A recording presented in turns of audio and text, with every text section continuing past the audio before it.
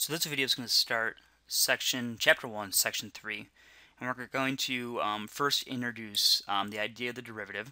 I'm going to do it through kind of a geometric interpretation here.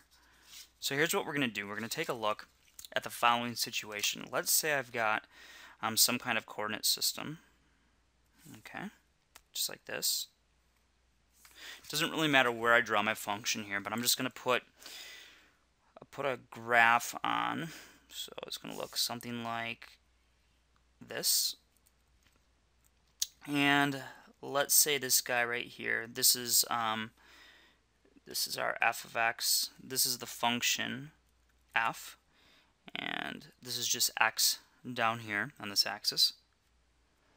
Okay, so this graph right here, these points represent the function f.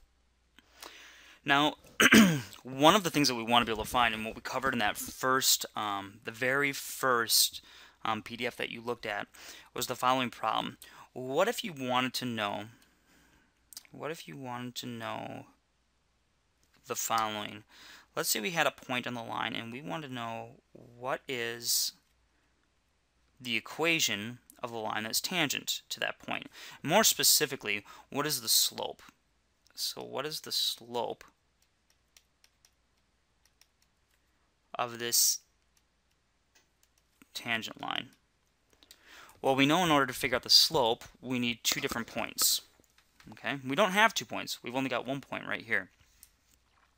So here's what we're going to do. To get this line, we're going to take another point that's somewhat close to this initial point. So I have my initial point, and I'm going to grab another point that's also on this line.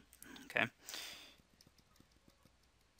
And so we're going to say this guy starts at some value over. We just don't know what it is.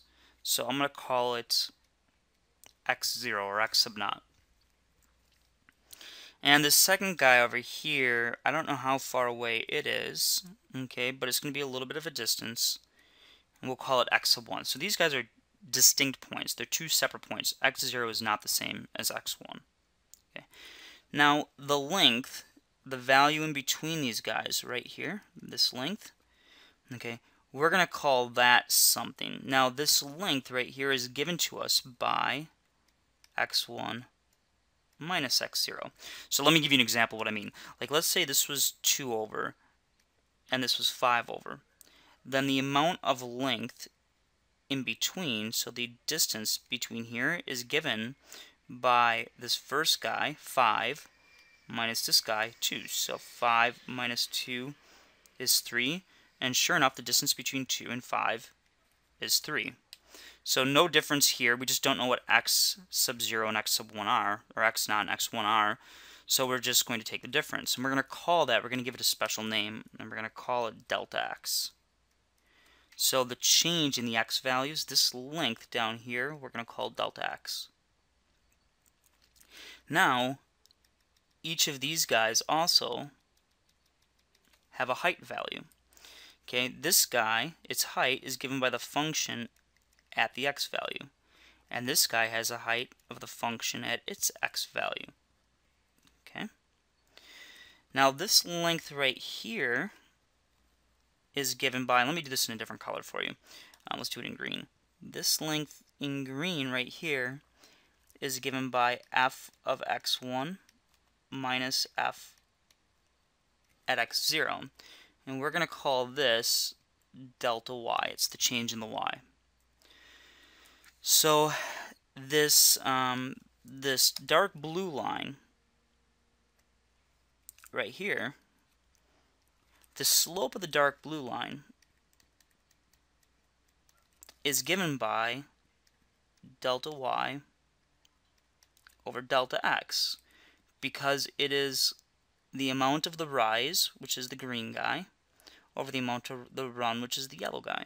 So it's delta y over delta x. So that slope, right, is given by this length and this length right here. So we take this length and divide it by this length, and that's the slope of the blue line.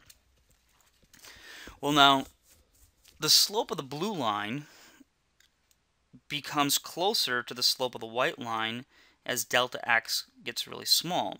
So how we write that using limits is we say the following.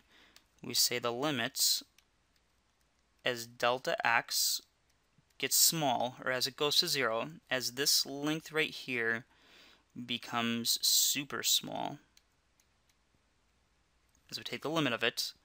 So as we take the limits, okay, of delta y over delta x, that'll be equal to the slope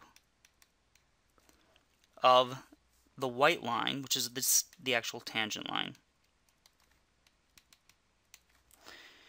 Now, instead of writing delta y delta x, we know delta y is equal to f of x sub 1 minus f of x 0, and we know delta x is equal to x1 over x 0. So another way of writing this, using what we call the difference quotient, is the following. We're going to take the limits as delta x goes to 0, okay, of, now I'm going to do some inserting here, okay, and we're going to say that this is going to be equal to the following. If I want delta x to go to 0, remember delta x, okay, if I go ahead and I move these terms around, if I say delta x plus x naught, that's equal to x1.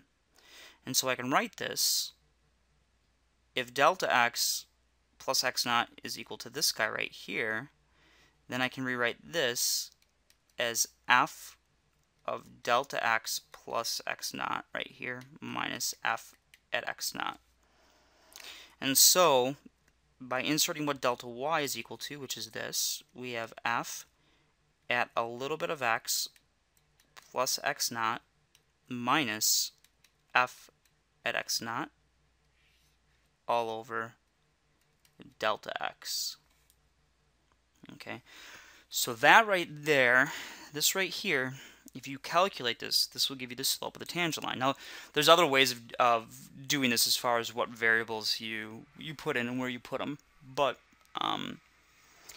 for the most part, that will get you where you want to go.